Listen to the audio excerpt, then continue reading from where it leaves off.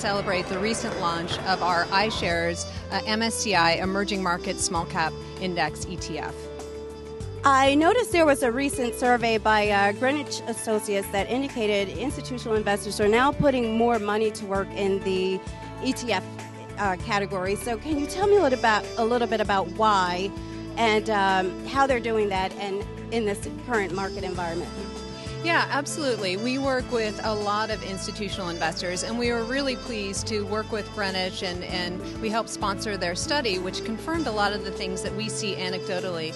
Institutional investors are increasingly using iShares and ETFs as a tool in their portfolio. There's a couple of different reasons. They use them for transitions, they use them for tactical bets, but they're also using them to create a layer of liquidity in their portfolio.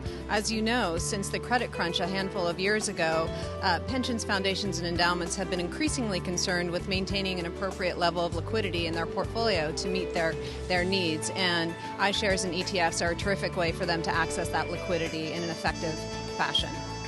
That's great information. Thanks, Liz, and congratulations on the listing.